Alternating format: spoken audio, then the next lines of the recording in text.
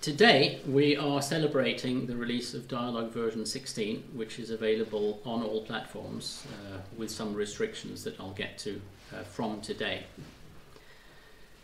The RIDE version 4 is being released simultaneously on Windows, Mac and Linux.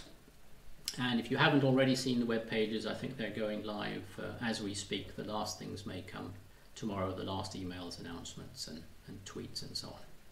Okay, but version 16 it's a little bit, it's interesting process sitting down and thinking about the release that's going out and preparing to present it. Usually by this time, as developers, we're absolutely sick of a release and we don't really want to talk any more about it. And we've managed to iron out the last bugs and we'd really prefer to be looking at the next release. But looking back at this release, I did realize that this is actually a little bit of a milestone. There are some very major firsts in version 16, some of them not entirely baked, but nonetheless marking, I think, the beginning of some new platforms and frameworks that are going to become very significant in the years to come. One of the most important is that for the first time, I think, since 1988, when we released Quad SM, we are providing a cross-platform user interface framework that we intend to make available on all of the platforms where APL is available. It's the first version of APL where we're really distributing core utilities and tools in the form of Unicode source files. There have been a few .NET samples and so on in the past, but this is the first time where they're really becoming key components of the system. We believe we've solved an ancient language design problem. I can certainly remember this being discussed at the first APL conferences I went to back in the 80s. Coming up with a primitive language construct to merge arrays. And we finally feel confident that we have a good design for that, and it's in version 16, the @ operator. The stencil operator is also a bit of a breakthrough, we feel, because it makes APL much more efficient for a class of problems where we've felt for a very long time that APL should be efficient, but hasn't been quite as good as we would like. With the stencil operator, APL becomes much more efficient for image manipulation, neural networks, and that kind of problem where you're looking at a neighborhood around the cells in an array. There's an interval index function, iota underbar, which provides very efficient bucketing or classification, another problem that occurs very frequently in applications and now has a good solution, we feel. On the interface side, there are new system functions to convert APL arrays to and from very popular file formats, CSV. Richard presented this in the first webinar, and I think one of the questions we got was, why didn't you do that 20 years ago? To which Richard fortunately could just answer, he wasn't here 20 years ago. But it's about time, and I'm very pleased that we've done it. JSON, of course, is a much more modern format, and we haven't been quite as late in supporting that. The Conga TCP library, which is becoming more and more important as people start building more lightweight applets, microservices, etc. Conga is really becoming very much a core component of the APL system. Has had a major new release with lots of new functionality. And then there's the remote IDE, the graphical development environment, which was the standard on Mac with version 15 and now becoming the standard interface also on Linux. Has a Workspace Explorer and many new features. Okay, so I've put up a little progress bar along the top with the topics that I'm going to go through. I'm going to limber up with some demonstrations that I feel very confident are going to work, the core language primitives.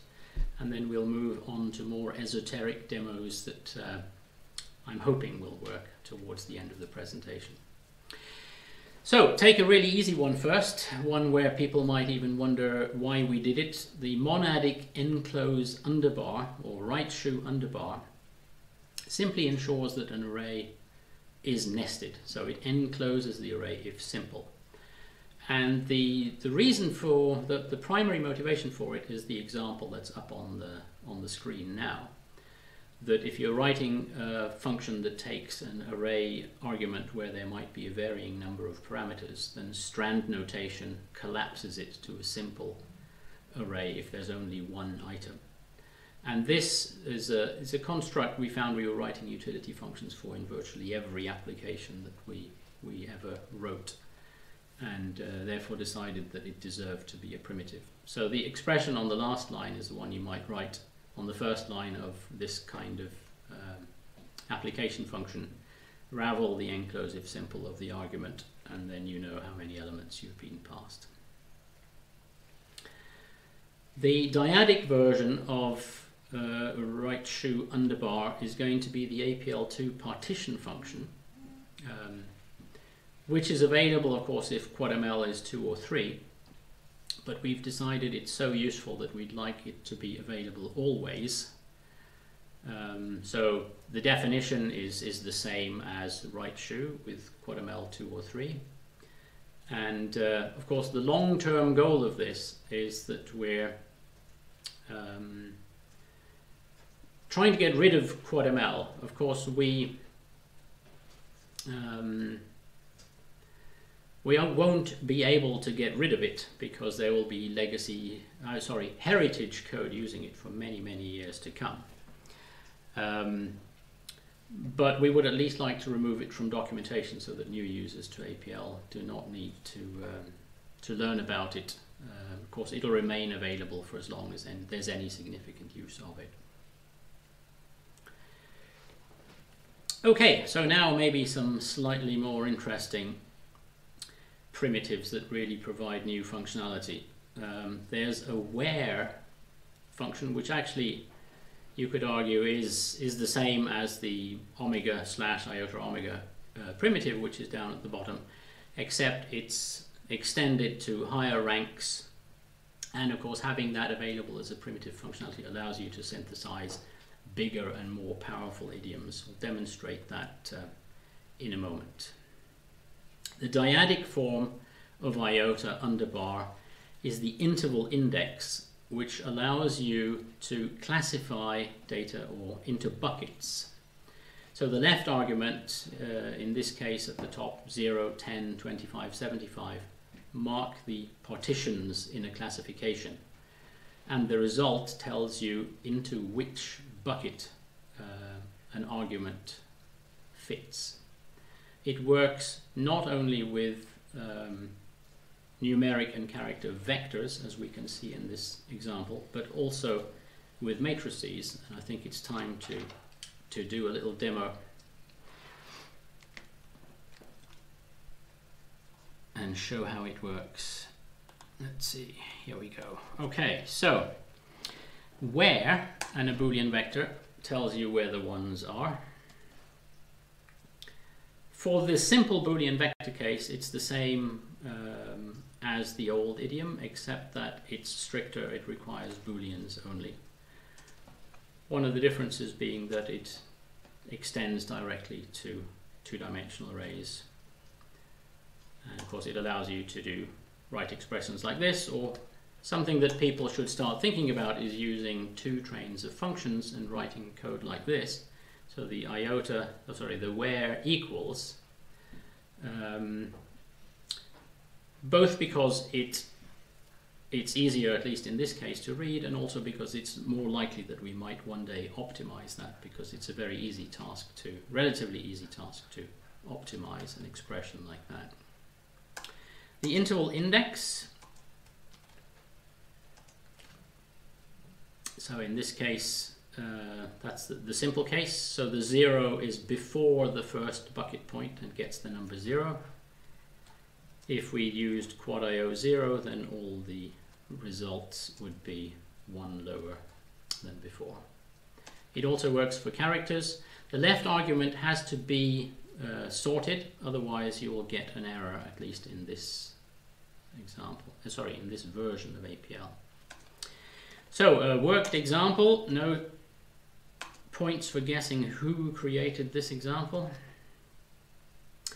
if we have 4 grades of olive oil, and we therefore have 3 fence posts. We can then do the iota underbar, and we can then construct a result here that shows what the various acidities, which grades the various acidities refer to. One of the perhaps unexpected things is that you can also use this to do classification with the left argument, which is a matrix. So in this case we have some timestamp keys, which are a 3-column matrix of hour, minute and second, and we have some data. And if we wanted to do a partitioned, we wanted to sum that data by 15 minute intervals, then we could create this variable quarters. We have a look at the beginning of that. It starts with 0, 0, 0, and then every 15 minutes up to 23:45 there is a border. We can then compute the quarter totals. Let's see if we put on the quarters. On the front of that we can compute the quarterly totals, and we can see here that the dyadic the interval index is a function that goes very well together with key. So it used the interval index to compute where in a set of keys the data belongs, and then use key to compute the sums or count the number of items, etc. Okay, so that was iota underbar. The next primitive we're going to look at is the at operator, and as I mentioned in the introduction, this is really almost a holy grail problem, something that we've been looking at for very many years, been discussing different solutions to this and never feeling that we'd come up with something that was so good that it was worth implementing. But we now have an operator which we'll do an extensive demo of in a second, which we feel covers all the different types of functionality that we wanted to hit. The sort of the obvious use case for it is the one that's on the slide at the moment, where before, if you wanted to replace elements of an array by data that came from somewhere else or was modified using other data, you would have to do an indexed assignment. And the problem with that is that you're writing expressions that have side effects. So an expression like that is difficult to multi-thread, it's difficult to compile. Whereas the functional form at the bottom doesn't have any side effects. It simply has, it's effectively a function with 3 arguments, if you like. There are 4 because there's also a function in addition to the data the 3 items of data that you're merging. But it's a complete, it's more powerful, it avoids temporary names, it's more compilable, and so on. So let's have a look at some examples of that. This operator is the brainchild of John Scholes, really, although many people have had input to it, and these examples are also mostly his work. I'm going to copy a few defs he's going to use, clear the screen. And as you can see, John's been working for this at least for 5 years, but I think the history actually goes back longer than this. So here's the example that the classical example without at, that we would like to improve on. And the way to write that is 10 times at 2,4 iota 5 with the at operator. The left operand, in this case multiplication, is the modifier. And it's a dyadic function, so we could be using 2 different items on the left, multiplying one item by 10 and the other by 100. We could also use a dyadic function left, in which case we're not multiplying anything, we're simply replacing with the items on the left. The function, the the function on the left, the modifier, is applied to the items that are selected. So we can also do things like this with a monadic function and reverse items 2 and 4 in the array. And finally, there's a shorthand form, so instead of using the function left, you can simply apply an array as the left operand, the modifier, and simply replace directly with the indices that are provided. The right operand, which has been 2, 4 so far, is the selector. Applies to character as well.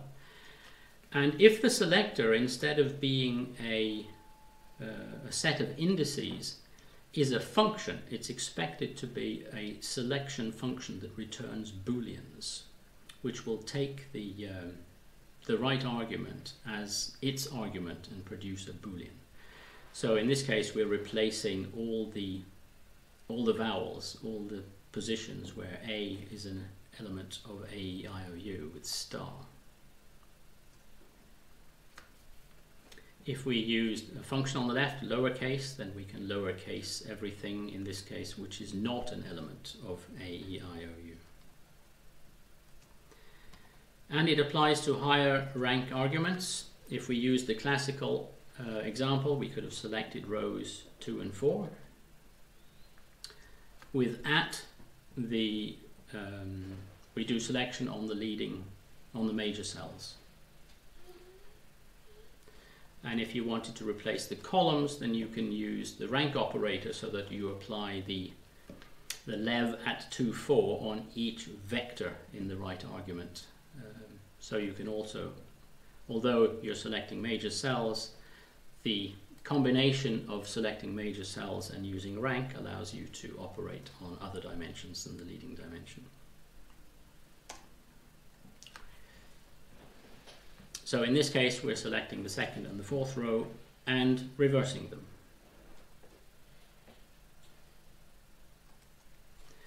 If we use the trace operator, which was copied from the defense workspace, we can see that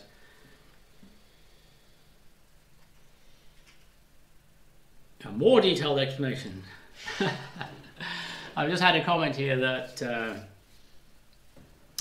people would like a more detailed explanation. I'm afraid, since this is only the highlights of version 16, that isn't going to be possible.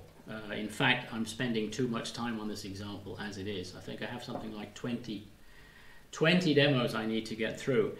The good news for this particular demonstration is that it's treated in much more depth by John Scholes himself in a presentation from last year's conference. So if you go to video.dialog.com and the 16 conference, there's a video by John Scholes going into much more depth here.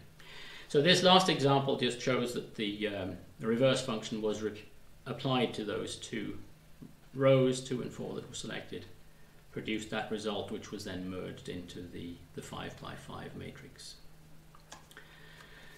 The forms of indexing that use enclosed arrays for selections, like choose indexing, are also supported. So in this case, we're on the right hand side, we've generated 1, 1, 2, 2, 3, 3. So we can choose in a matrix and replace it. We can also do reach indexing into a nested structure and replace items in a deeply, or merge, I shouldn't say replace. If John is listening, please forgive me, John, when I say replace, because I realize that's a very unfunctional way of describing it. These things are being merged, nothing is being replaced. We can apply, use the standard operator chaining so that we're doing the 10 times at 2, 4 to the power 2. So the numbers are being multiplied by 100. Including inverses. I'm afraid I'm going to have to speed up a bit because I'm spending a little bit more time on this than I expected to, but the Boolean functions really allow you to do some quite beautiful things. So in this case we're saying multiply by 100 where the 2 residue is 1. So that multiplies by 100 the odd items in an array. And if we use the PCO function, which returns 0 PCO will return 1 if a number is a prime, sorry, if it's not prime, then we can create this wonderful pattern of prime numbers in a matrix. So to summarize that, it may seem a little bit esoteric to begin with. I think it's one of those things that once you get into it, it's going to grow on you, and you'll find you're using them all over the place to avoid temporary variables and to help you think more clearly about merging and modifying data. Shorter expressions, you don't need temporary names. You can embed these things as sub-expressions. You don't need to create a function in order to get isolation. And you can apply it to each, rank, power, and other operators. You can combine it. So that was I'm sure, sorry it was both too long and too short at the same time. I apologize to people on both sides of that, but we're going to have to move on. There's rather a lot of stuff in version 16. So the stencil operator, this one perhaps has less applicability than @ for most existing applications, but it opens APL up to a new class of applications where there probably are few commercial applications of APL today. So a stencil operation is a very common operation in image manipulation, fluid dynamics, neural networks and so on, where you're writing code which inspects the neighbors of a cell. And quite simply, stencil applies its left operand function to a neighborhood of the size specified by the right operand. So in this simple example, which is up on the screen now, we're applying just enclose omega to neighborhoods of size 3. And if you look carefully, you can see that each item of the right argument, 1, 2, 3, 4, appears exactly once as the center of a neighborhood. And the default, which is the only option available at the moment, pads with fill elements on the left and right to give you complete cells. There are plans in future releases to provide options to give you stencils on a torus without fill elements and so on. There's probably 3 or 4 different variants of that. Let's take a look at some examples of this. Why would you use this? How would you use it?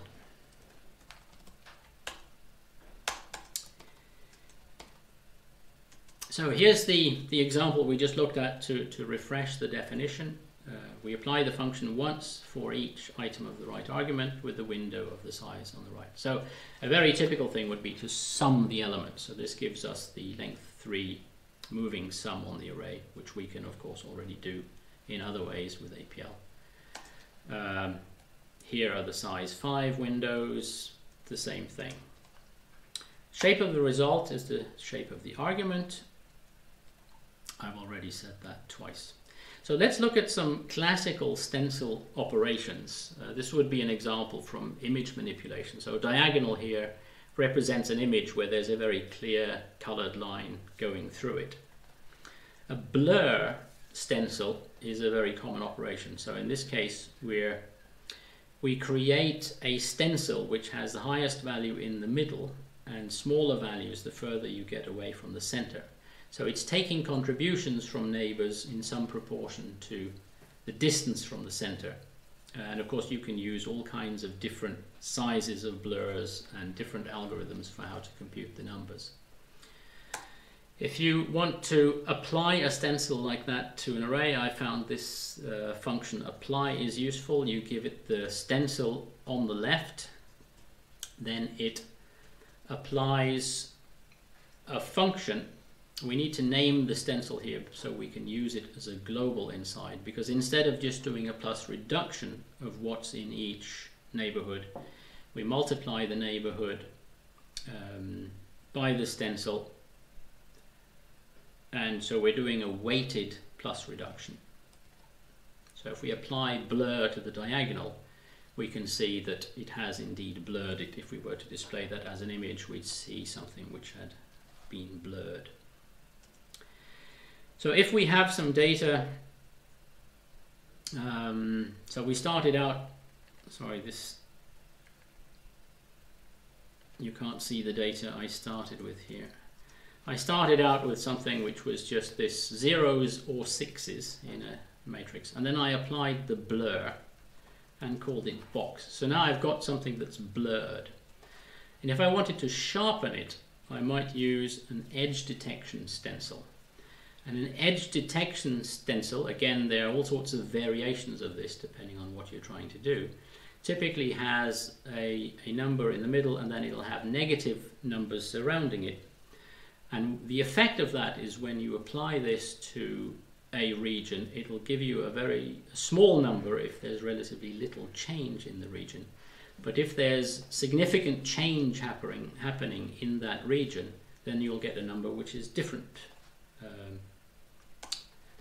which is significantly different. And if you apply that to the box, you can see that we've got something that look like edges here. We've got big numbers where we have the transition from the zeros to the higher values. So if we apply the this transformation to the blurred box, we get something which,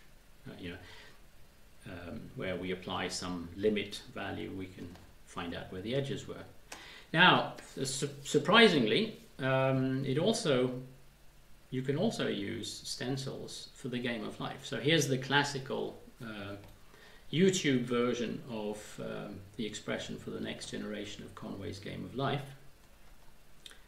And if we construct the archetypal glider pattern, we apply life to the glider, it gives us the next generation in Conway's Game of Life. Now, if you use some weights where you weight the neighbors by 2 and the center by 1, and you apply that to the cellular automaton pattern, then if the result of doing the weights is either 5, 6 or 7 according to Conway's rules, then you should have a 1 in the next generation. So we have a much, much simpler way to describe the game of life computation with the stencil operator, and very, very much more efficient as well.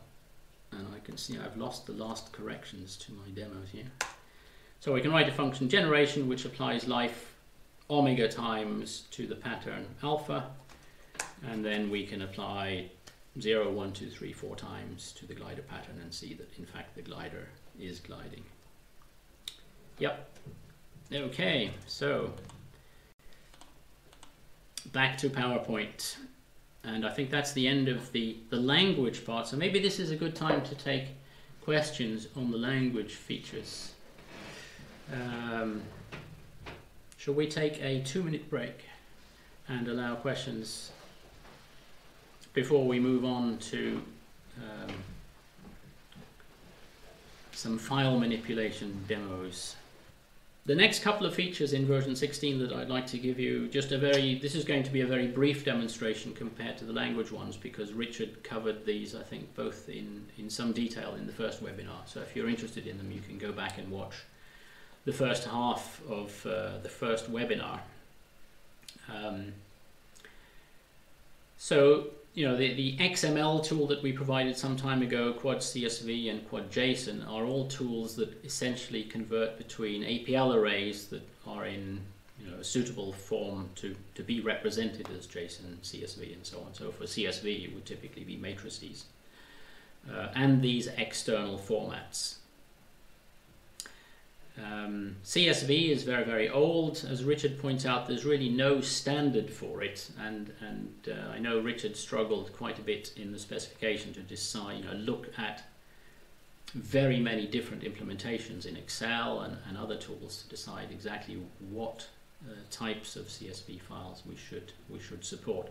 There's still room to tweak the design, so if you have things you're missing, please do get in touch with us, get in touch with Richard. Okay, so back to, I'm going to start with Quad CSV. So here's some data, my favorite APL matrix, which I would like to represent as a comma-separated value file. And in version 16, all I need to do is put it on the left side of Quad CSV and put the name of the file on the right, and bang, it has done it. And if I want to read it back, yeah, I don't quite get back what I wanted to do. I should have had this as the next thing in the demo, maybe I do, but if I tell it that the column types are all two, which means numeric, then in fact I will get back exactly what I started with. But by default it doesn't know that the values, or it isn't allowed to guess that the values are always going to be numeric. If I were to replace some of the values, now I'm going to make a slight detour to give an ad for some functions which I think came in version 15. So if I want to get rid of that file because I'm going to overwrite it, I could call quad n delete and then check with quad exists that it's not there. And I could even call this very, very useful utility function. This is really a bit of a digression, but it's something I think people should know about. If you didn't notice this in version 15, this function is really worth picking up on. What quad n parts does is it splits a file name into three parts: the folder name, which is the first element, the file name without the extension, which is the second element, and the extension as the final element. And it has a left argument, which if you give it a 1, it will interpret, or it'll normalize, standardize the file name relative to the current working directory. So we can find out, say, if we were to create a file with this name, /iota12, where would it actually go? And of course that means that in list of 1 quad n parts nothing at all tells you the current directory, which you can see is different in version 16 from what it was in earlier versions. It's no longer Windows System 32 by default, but we put you in your own documents folder, so it's easier to save stuff. Okay, so I can now write that back. The matrix, remember, it now has characters in the second column. And if I read it back now with quad n get, which is a function that came in version 16, it returns in the first element all of the text from a file with all new lines converted to line feeds. It tells you the encoding, and it tells you the line endings that it found in the file. If I say I'd like to read it, and I know that the column types are 2, 1, 2, 2, I get this nested array. And then the final thing I think which is worth talking about in Quad CSV is that it has an inverted option, so that if you prefer to get the data back as homogeneous vectors, one for each column, because you know the data types will fit that, then you can do that, and that's much more efficient in terms of the data representation that you get. You can choose between getting your character data back as a matrix with inverted style 1, or as a vector of vectors with style 2. So that's all on CSV. If you want to see more about that, go and watch the previous webinar. Moving on to JSON, I'm going to create a namespace with 2 variables in it. And then I'm going to create a 3-element vector which consists of an integer, a character vector, and that namespace. And then I'm going to pass it to JSON. By default, JSON will convert to JSON if the right argument is not a character vector. We'll get to that in a second. And it'll give you the JSON representation of a 3-element vector with an integer, a string, and then an object with 2 names inside it. If we were to pass it a character vector which is JSON, then it will convert that. In this case we have 2 objects in there, both of them having variables called A and B, so we get a vector of namespaces back. This is actually something that was quite controversial in the development team, the self-inverse nature of Quad JSON. And if you think that's a really bad idea, then you can say, you can give it a left argument of 0 to say I want it to be not JSON, or 1 to say that you want the result to be JSON, and protect yourself from the day where the heuristic goes wrong. Might happen, though I can't think of a case. Okay, shall we take questions on CSV and JSON, or there's nothing coming in? Not at the moment. Conga. So as I mentioned in the introduction, the use of TCP and maybe the HTTP protocol in particular are really becoming central to the development of new applications. I think of the new APL projects I'm aware of, have looked at various customer sites. I think there's almost isn't a single one that doesn't involve TCP communications in some form. People are building, for new applications or for new features of old applications. People are generally dividing applications up into small pieces and making them web services, or using other maybe homegrown protocols, but generally basing it all on TCP in one form or another. And for that reason, we've there have been a lot of requests for enhancement, and we've spent very significant time on enhancements to Conga. So there are new threading models for improved scalability, simpler coding. So we recognize sometimes people have very, very lightweight transactions but huge volumes. Other times people have a small number of users connected to a server, but it's doing much more sophisticated things. And there are new ways to declare, what kind of server this is and get either better performance or easier coding, depending on what you're trying to do. You can now isolate multiple uses of Conga. One thing we found was that people started using development tools based on TCP. I think the Acre source code management system, for example, is written in APL and uses Conga. And of course, you want the development tool to be able to use TCP sockets without interfering with any use that the application itself might have of the sockets. So we've provided now, in version 3 provides a mechanism where you can create multiple routes, we call them, for Conga, and have isolation between different tools that are using Conga. Because HTTP is so important, we've built into the Conga layer the ability to parse incoming HTTP messages, so that you don't have to do any buffering and collecting yourself, but you just get headers and data and chunks and whatever you're receiving as individual messages. Makes the programming much simpler. And as an extension to that, you can now have web sockets. So both as a server and as a client, you can participate in this asynchronous HTTP communications. If you're a web server that needs to transmit large files, you can now get Conga to transmit them for you without first reading them into the workspace and then passing them on. The configuration is simpler. If you don't need secure features, you don't need to distribute the extra 2 megabyte secure DLL. And you also don't need to set libpath or other environment variables to allow Conga to find all of its DLLs. You just put everything in the same place and it should all run. So configuration and so on is easier.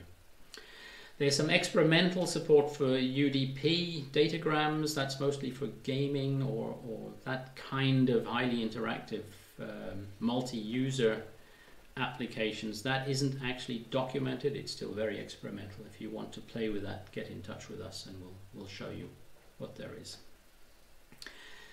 We've been experimenting with the APL code that wraps Conga to make it easier to get started writing your own servers and so on. And I'm going to demonstrate some of those in a minute. And the final highlight, there's more features than this, but the one I think is worth mentioning is that you can set up filters on IP address ranges so that anybody who tries to connect to you outside the address ranges or from a blacklisted address, your application code won't even hear of it. It'll get disconnected before it gets that far. Before I do the demonstration of Conga, I'd like to talk a little bit about the new way of distributing source, because the tools surrounding Conga are the first set of tools that we're really distributing in this form. So distinguishing at the moment, maybe that this is a bit fuzzy, but a tool is, I call, something that you use during development, whereas a library is something that your application would use at runtime. But most of the new tools and libraries that we're creating will be distributed as Unicode text files containing APL source, rather than the old binary form of distributing data. We may continue to distribute some workspaces as well, if that's more convenient for some of you, but we really see most users, and including what you might call the heritage applications, are really now wanting to switch to using Git or SVN or Mercurial text-based source code management, and we really see that as the way to deliver APL source code and then build projects from that in the future.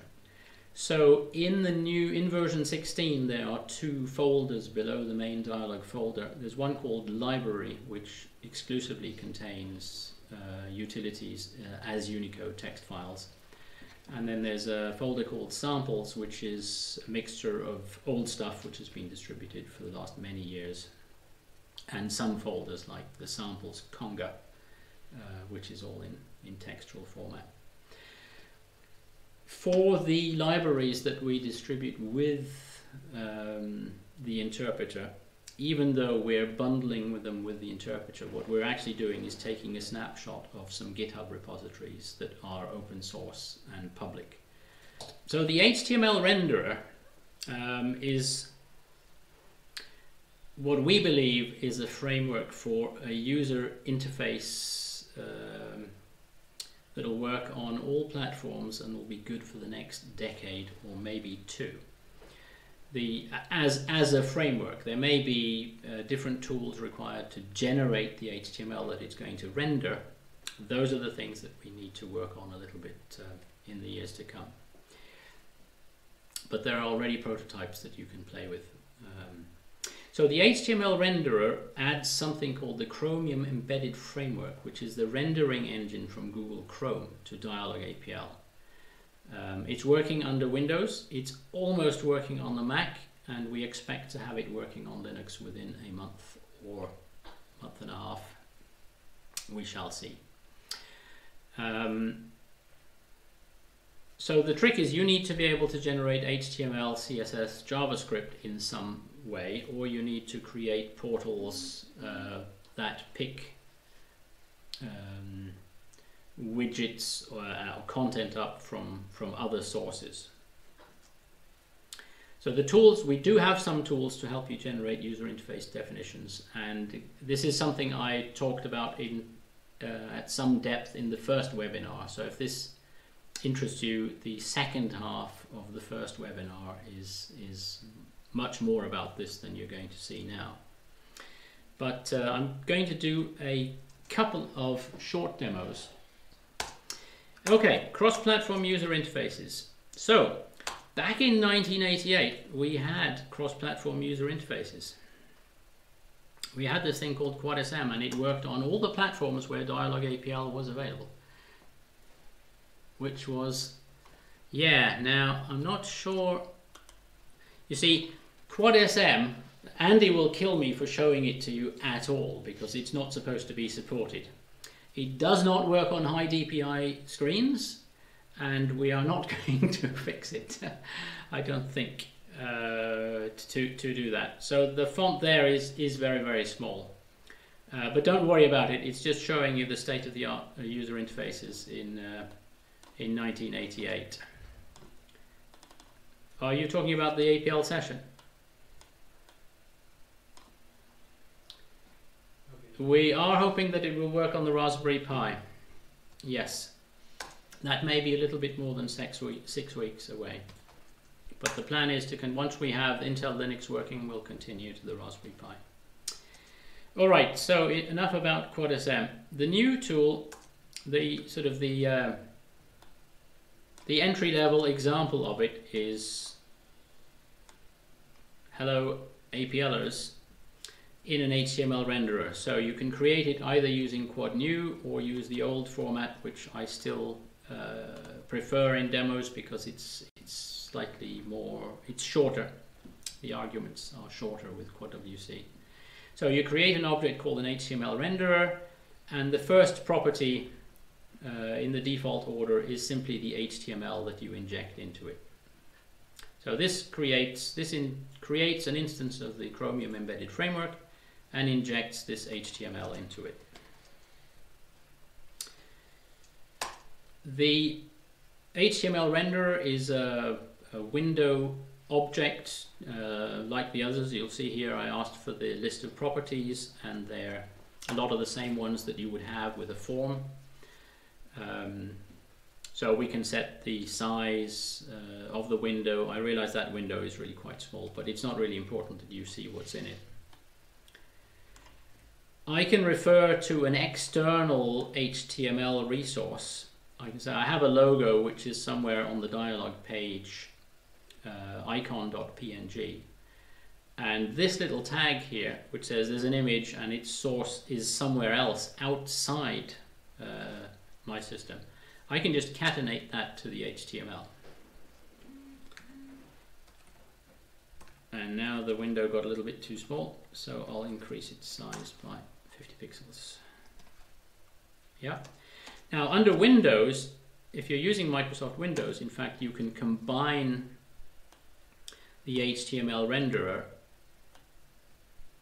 with the regular QuadWC GUI. So I've created a form here, a regular Windows form, and I'm going to copy the PCO function which gives us prime numbers. We saw that in the @ demo, and I'm going to put some prime numbers up in a grid, and then I'm going to set the title height width and the cell width so that it looks nice. So this is not HTML, right? Now I'm just doing regular QuadWC Win32 GUI. I add a label, but now I'm embedding as a child an HTML renderer object,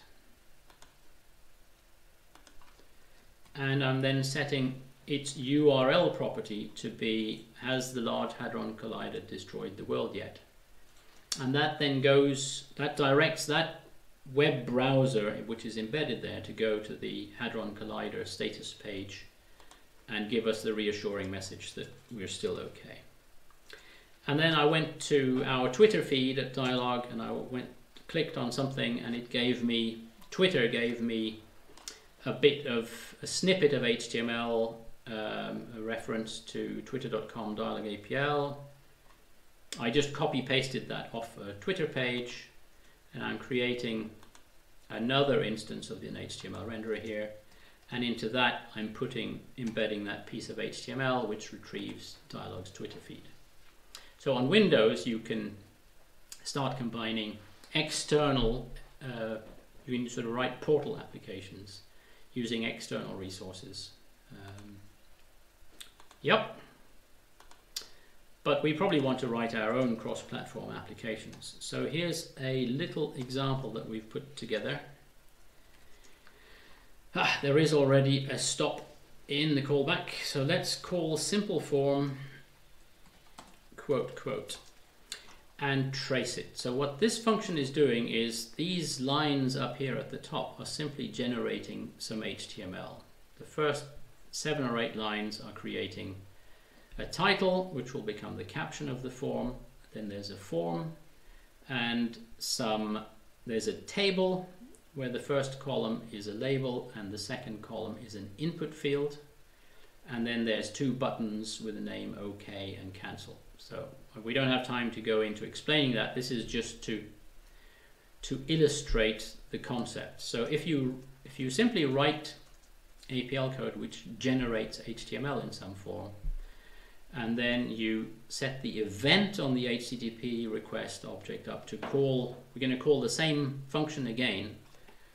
The function looks at its argument. If the argument is empty, it's in setup mode. If the argument is not empty, it's in callback mode, and it will come back here, and we'll get to that in a second.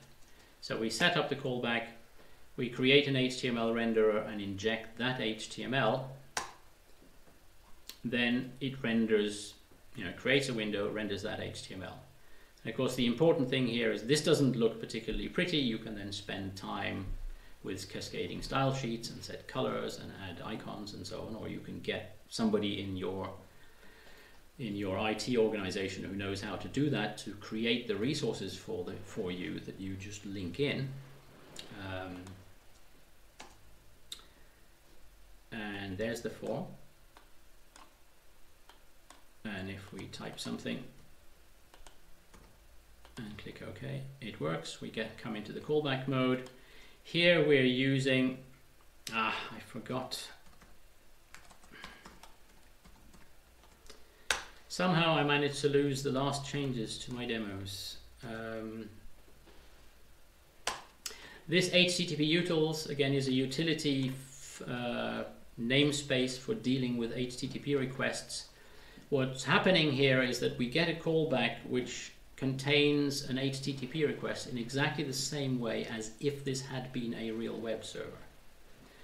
And we have tools to take those apart and allow you to react to this in a way as if you were a web server, but much more immediately able to make changes to the form.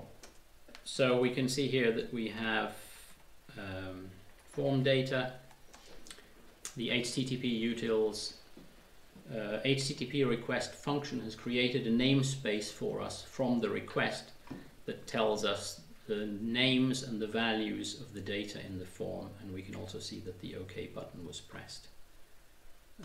And then we have a switch on whether the OK button was pressed.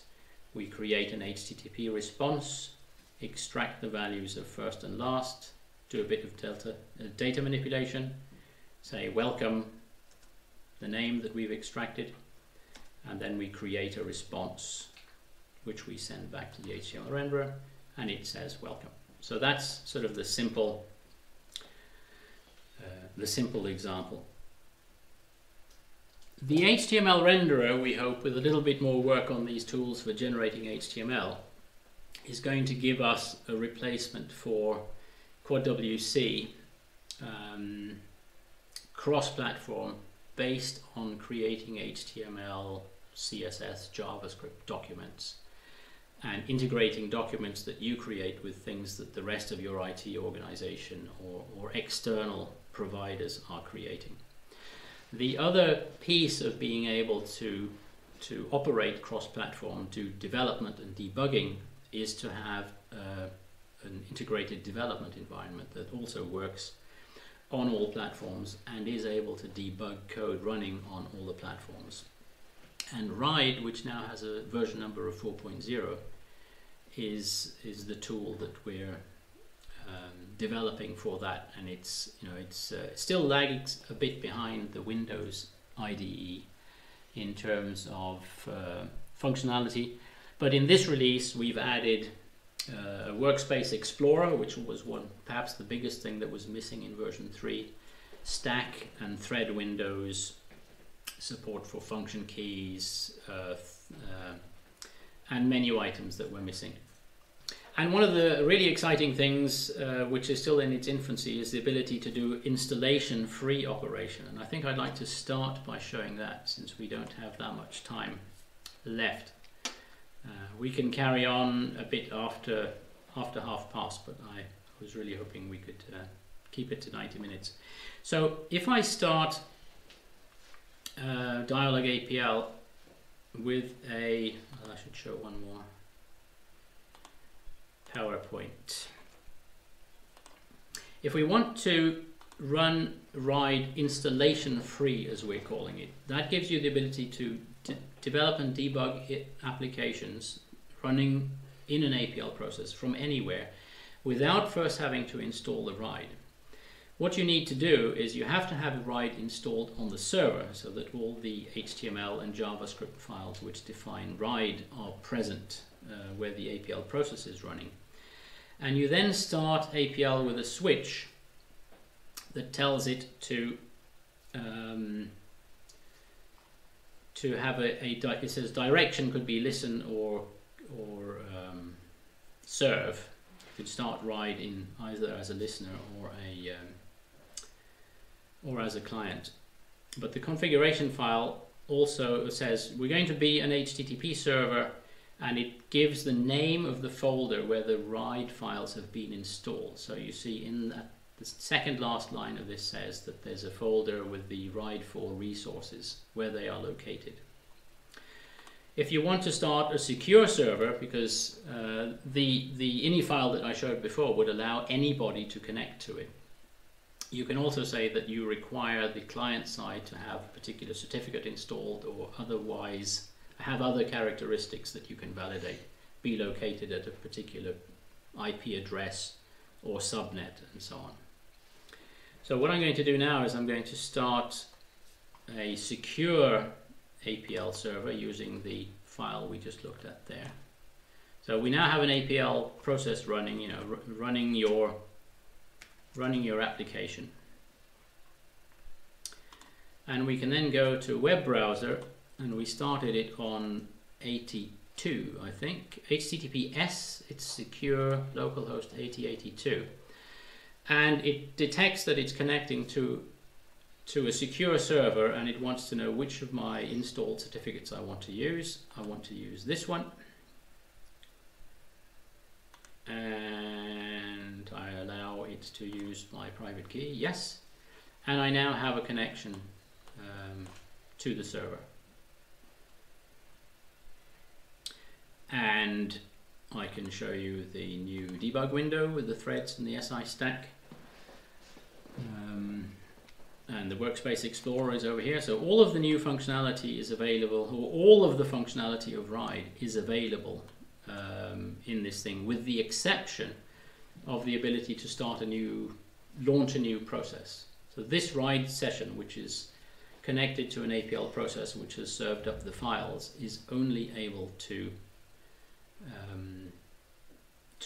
be used with that server. It can't launch processes on the host process or any of the other features I mean the standalone RIDE, which is running on your desktop, has the capability to launch new processes on that machine, and also in version 4 using SSH to log on to a remote machine and launch APL processes there. Okay. So, Jason, are you able to, if I start an insecure server, do you think you'll be able to connect to it? We can try. So Jason has an Android, I think, tablet. Yep. And I've just launched a new APL process here, which is just listening on port 8080 on my machine, with no security because we couldn't be bothered to install the certificates on Jason's. Okay, so here, I don't know how visible this is on the... Not at all. There's a RIDE session running on an Android device. I don't know that this works with absolutely all web browsers, but it certainly seems to work with Chrome. And you seem to be able to type stuff and edit functions, yes. And it's a fully functional. And this is because RIDE itself is an HTML JavaScript application. When you run it on a desktop, it's running inside a framework called Electron, which is sort of creating something like the HTMLRenderer environment written in some other language.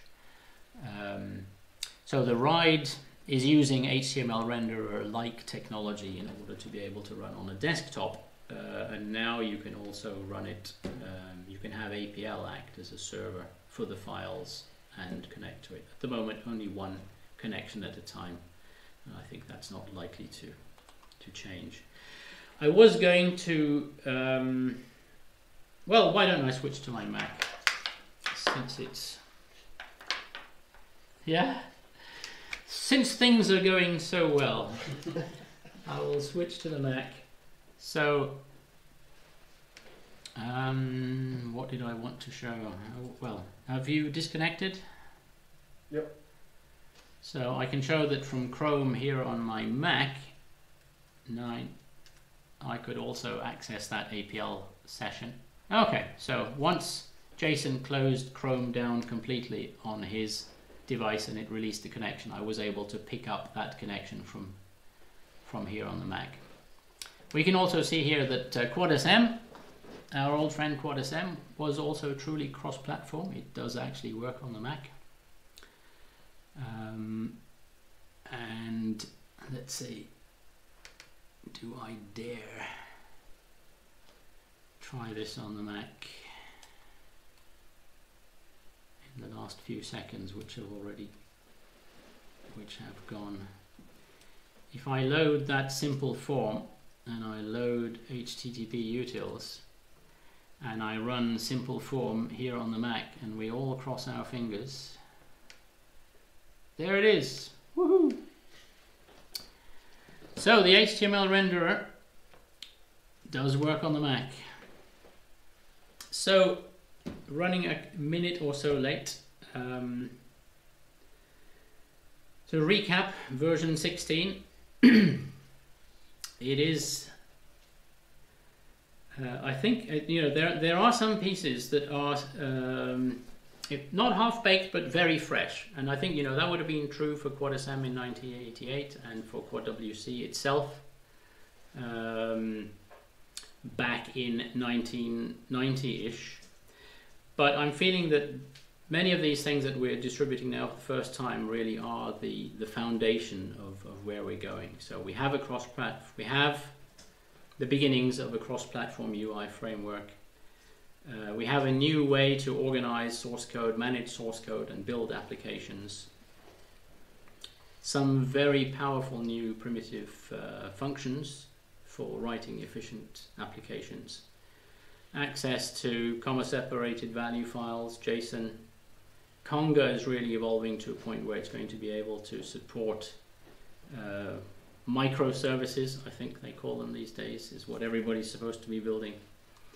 And RIDE 4.0 is really reaching a point where it's usable for developing, debugging almost any kind of application.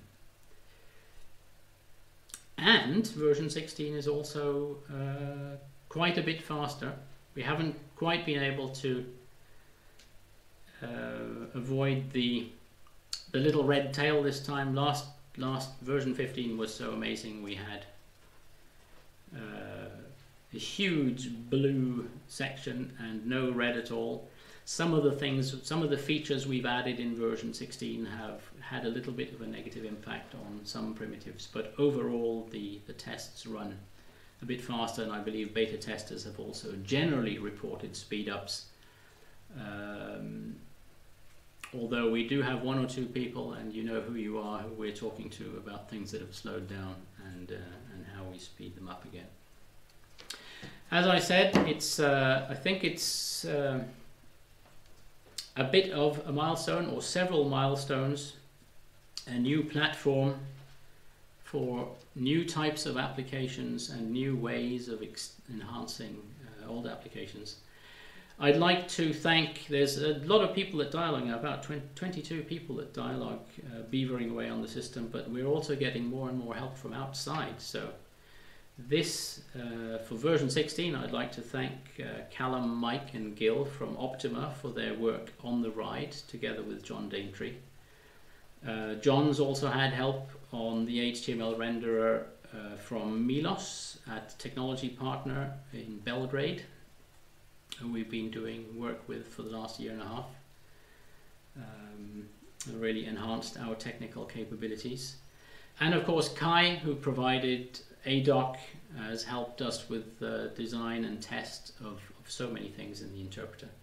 Always breaking things first and last, so thank you, Kai. Well, thank you very much.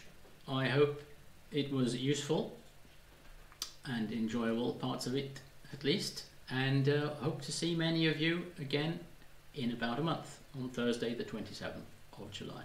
Thank you very much.